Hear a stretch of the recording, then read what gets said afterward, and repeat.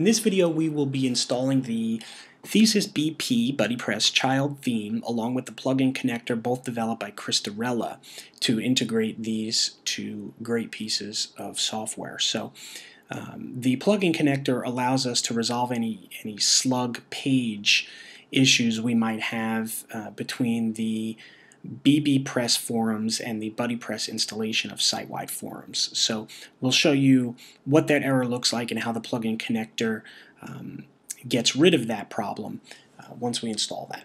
So we will go to Themes, we'll click on Install Themes, and then we will click Add New, and then Upload. And I've already copied this file onto my desktop, which is where it will be. It's the 0.4.1.zip version of the Thesis BP child. That's the most recent one as of the making of this tutorial. And then we'll click Install Now. You don't need to network enable this. We can return back to the Install Themes page. Now you might be surprised not to see that Thesis BP child theme, which we just installed. It is in fact here. It's just under the broken link.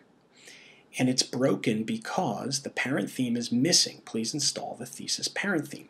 You might be thinking, well, that's weird because the Thesis parent theme is in fact installed.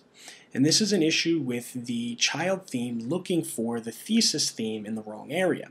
So we're going to go back to our coding application.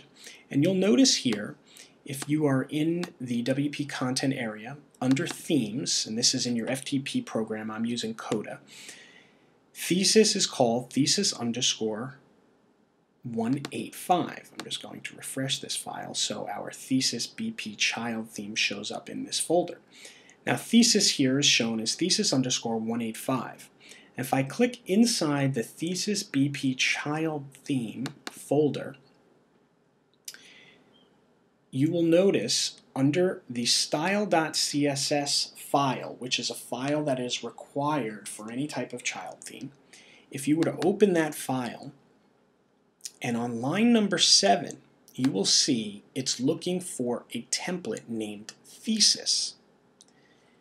Again, we'll leave that file open, but we'll go back to our WP content folder, look in Themes. Our template parent is called Thesis_185. WordPress is listing this as broken because it's looking for a parent that doesn't exist. So inside the style.css folder of the Thesis BP child theme, we're going to change line 7. And instead of reading Thesis, we're going to put an _185 to make it match the name here of the parent theme, Thesis_185. We're going to save that, and then we're going to go back to our Themes in the Network Admin section, and then we're going to refresh the page.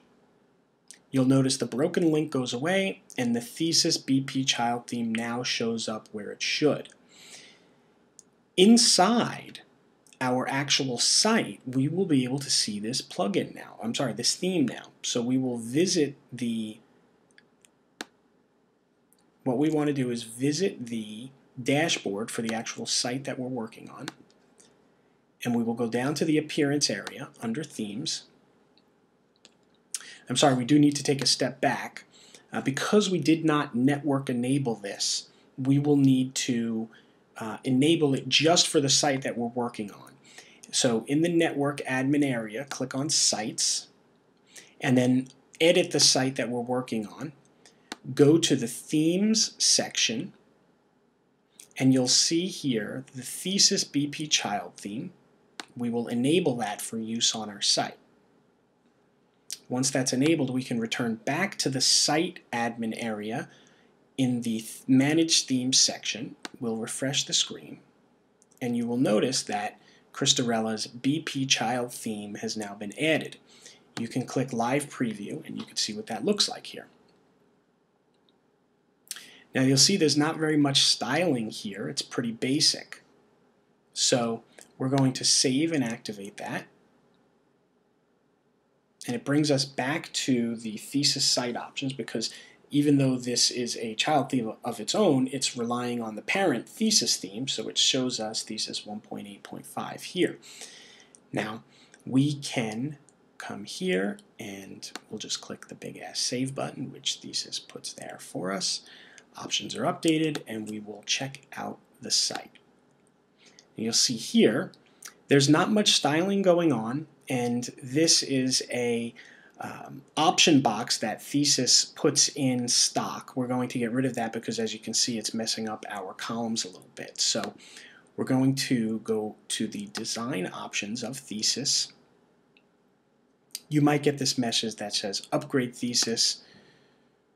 We're just going to click on this green button, and that'll take us back to the site options. Again, we'll click on design options.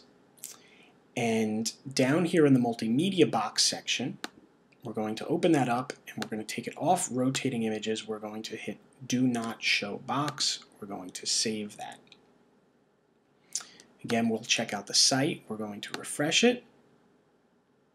And you'll see that it now looks exactly like a standard installation of Thesis, except we're running Thesis on a BuddyPress site. You have your content column here, you have another column with some metadata, and a third column for your default widgets. You'll also notice that the menu system is not doing anything because we haven't edited or made available any kind of menu system with this theme yet. So all of the options for forums and groups and activity have gone away. We're going to add that back and start to edit and style this theme in the next video.